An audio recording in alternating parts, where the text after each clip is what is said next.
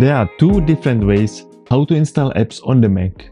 The first one and the most obvious is to just go to AppStore, browse through the categories, and once you find the app you want, you can open it, get it, or buy it if it's a paid app. Once you click on it, it's all done and the app will appear in your applications folder. You can see it in the launchpad as well. But here I want to focus more on the apps you download on the internet from the third-party developers. There are still so many applications which are missing on the App Store. The most common one is Google Chrome or VLC, Zoom, and many others. You can install these apps from the disk images you download from the internet. But I will not talk around, I will show you on an example. Before I mentioned Google Chrome, so let's go to the official Google website, search for Google Chrome, and download it. Here you can click on the download button and wait for it to finish downloading. If it's the first time you're downloading from here, it's going to ask you for permission to download from this site, so just confirm it. Then it downloads the file into your downloads folder. You should have the downloads folder down here in the dock, so you can see the file there. But if you don't have your downloads folder there, you can always navigate to that from your Finder sidebar. Usually when you download a file from the internet, it's gonna be a zipped file.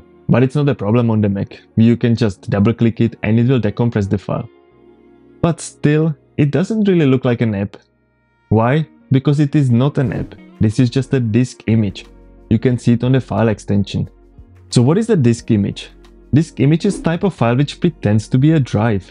It's something like a USB drive or your external storage which you plug into your Mac. But this is not a physical drive. It's just a disk image. When you double click it, it will open it up.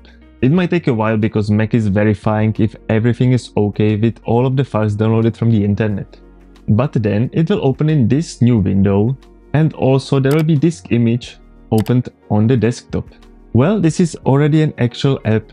You can double click it to open it. But I wouldn't do that. That's not the right way how to install the applications. And if you afterwards close the disk image, you will lose access to the app as well. What you need to do instead is one simple step. Just click on that icon and drag it to the folder which you see down here. That's your shortcut to the applications folder.